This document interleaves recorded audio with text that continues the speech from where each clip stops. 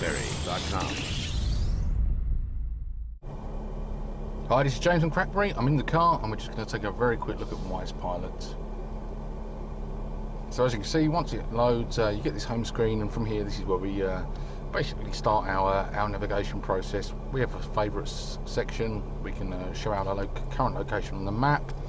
We can zoom in and out like so. Press the back key. There's more.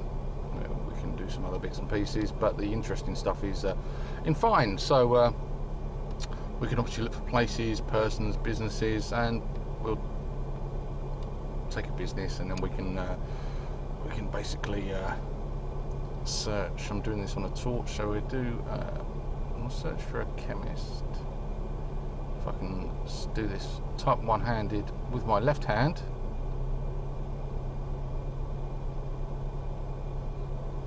There we go.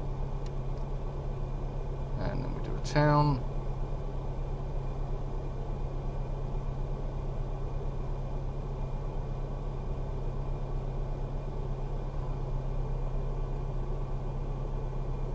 And press find. And that will search for the all the local ones. The nearest one will be at the top, and we select one and we'll press drive, and it will then calculate the route. So it's time to leave, so I'm going to go for a drive now.